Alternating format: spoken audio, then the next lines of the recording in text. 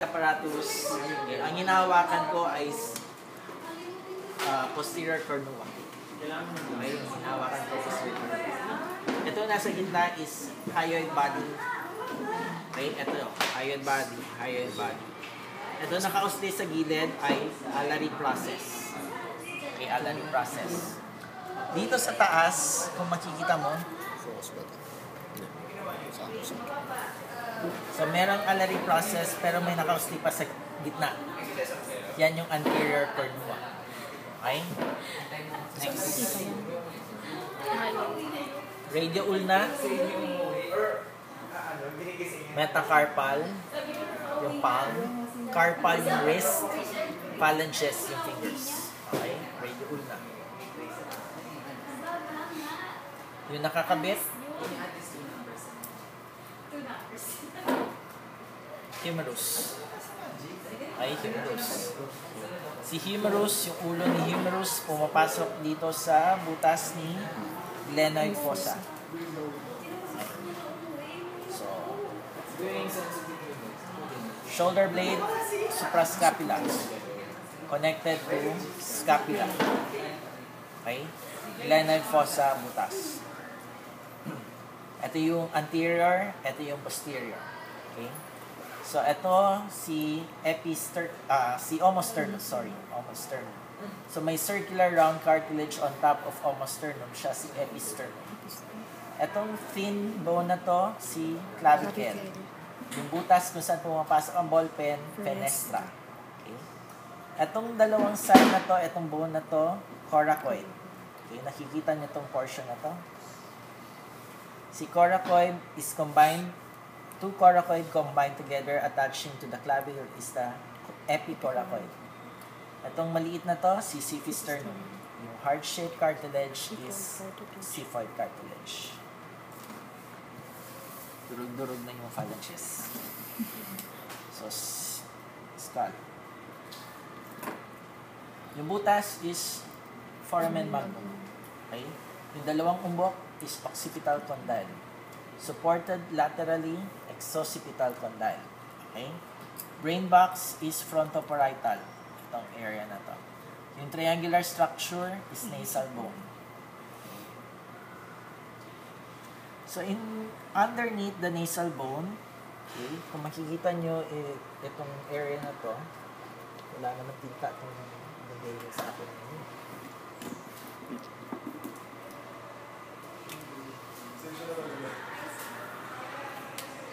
So, yung kung saan may pental pen mark, sphenoid.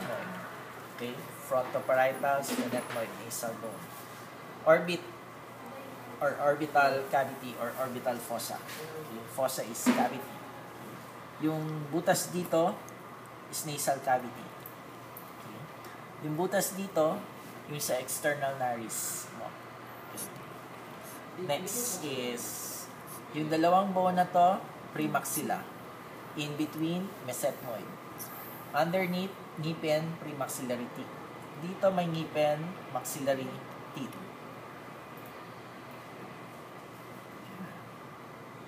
Stop. Pahiram naman ng skull nyo. Wait lang.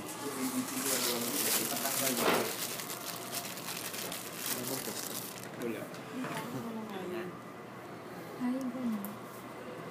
Okay. So, itong area na to, maxillary teeth, supported by the maxilla. Okay? Pansinin na dito latter part, wala nang ngipin, wala nang maxillary teeth. So, siya is si quadratojugal. Yung quadratojugal connected to the lower mandible. Yung nag-hold sa kanila is quadrate cartilage. Okay? So, pag yan, yung area na to kung saan may maxillary teeth, sinasalo ng dentary. Yung area na yung walang ngipin, yung quadratojugal, sinasalo ng angulosplenial. Okay? So, yung area na to,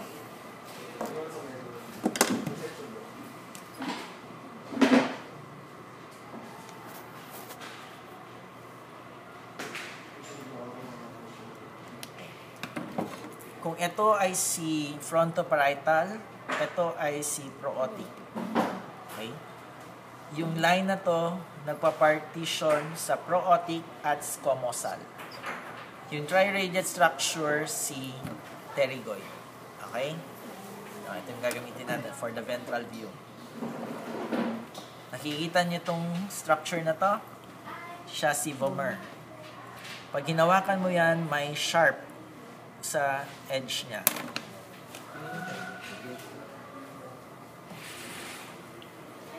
Yung may pentel pen mark, yan yung vomerine teeth. Okay? Etong area na to is the palatine bone. Yung ilalim is frontoparietal. May dagger-shaped structure, which is the parasphenoid, which is the unpaired bone. This is the pterygoid. Pterygoid. Okay? Yung fang na nandito is the squamosal. Okay? So, yun yung skull. So, we go to the next, which is the vertebral column.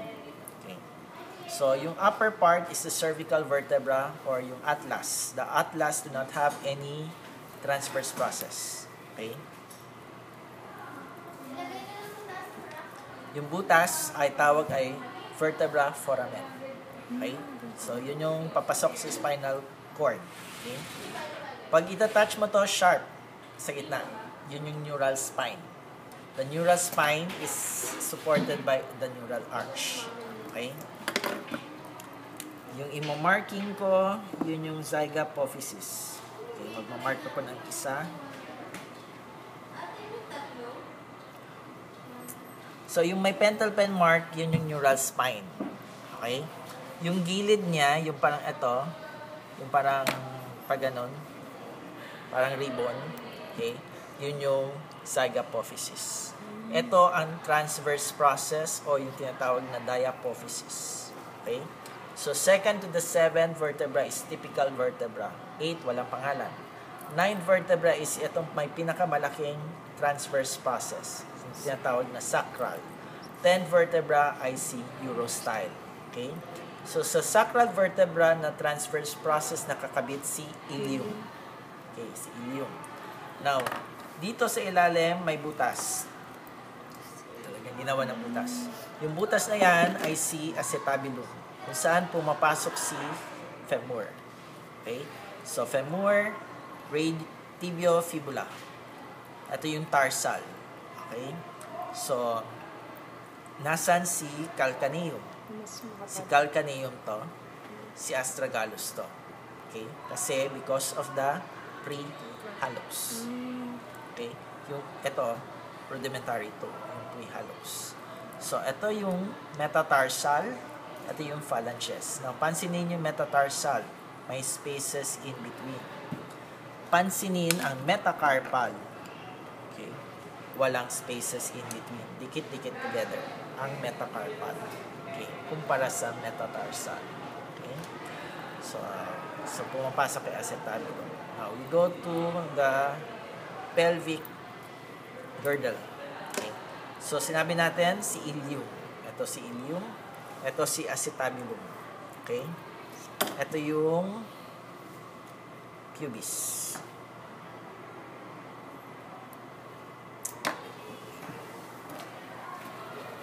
Cut mo muna. Gahanap ko ng pen. Jay. Hindi kasi nagkasakit. Yan. Wala eh, walang cut eh. Ito ata yung cut eh. Umayos ka. Eh, celebrity. Okay. Nakikita niyo yung pentel pen mark. Yan yung pubis. Yung nasa ilalim. Okay. Yan lang yung si pubis. So, may pubis sa kabila, may pubis din dapat sa kabila. Now, yung dalawang pubis na yun, fused together. So, etong side na to, yun yung tinatawag na pubic symphysis. Yung nagko-combine sa dalawang pubis. Okay? Now, etong portion na to, yung mas makapal, ito, ang tawag ay ischium. So, ischium dito, ischium din doon sa kabila. Joined together by an ischiac symphysis. Okay? So, yun na yun. Tapos ko na, na-cover ko na lahat, ano? Questions? Sir, saan po nakatouch? Si hyoid apparatus ay makikita mo lower jaw at the floor of the mouth and the tongue.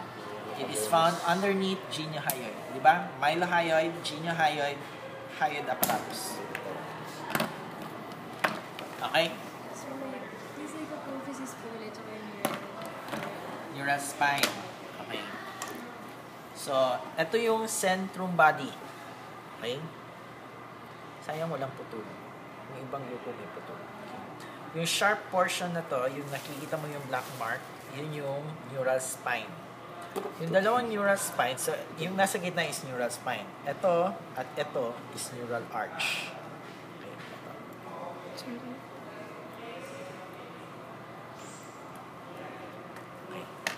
So ito, yung nasa gitna is neural spine, yung pinaka tip, yun yung neural spine.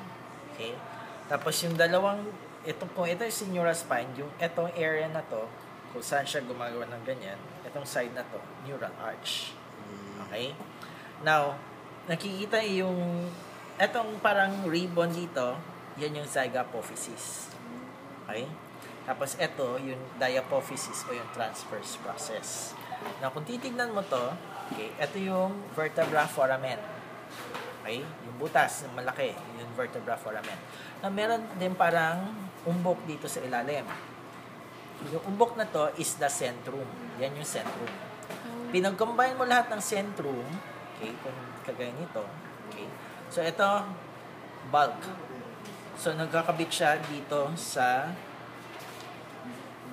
parang may cavity o may butas. Centrum pa rin yan. Okay? So, itong umbok na to, kakabit dun sa butas na yan. So, pag nagkabit yan sa butas na yan, ang tawag dito sa likod ay centrum body. Okay?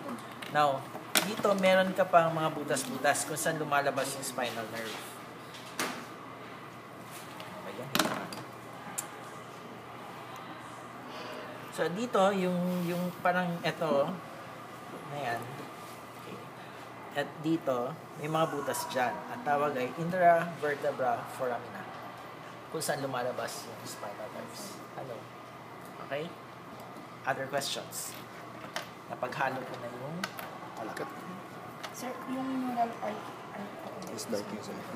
Neural arc. Okay. Si neural spine. Yung ano, ito. Itong area na to, si neural arc. Okay? Other questions? Yes, ano pa? Tama na yan. Close up. Tama na kung close up. Yung ganon. UBs. Wait lang, meron pa yun. Ikaw naman, bakit? Ito. Ang tagal ko ito bago mo i-up mo. 10 minutes. Kahit ano. Mga isang oras na. Pagpas. Ano sila siya? Yung may black mark, si pubis. Parang dash estim. Yung bone dito, si ischio. Pero ito po. Oo. Ito. Paano pag hindi pa tapos? Ito si pubis dito sa side na to. Sa kabilang side, ito naman si pubis. Baliktaran lang sila kasi left to right. Yung issue po Yung mas malaki. Ito yung ischio. nagkoconnect. Okay? Hindi sir. Kunin nyo na yung skeletal nyo. Baka magkahalo-halo.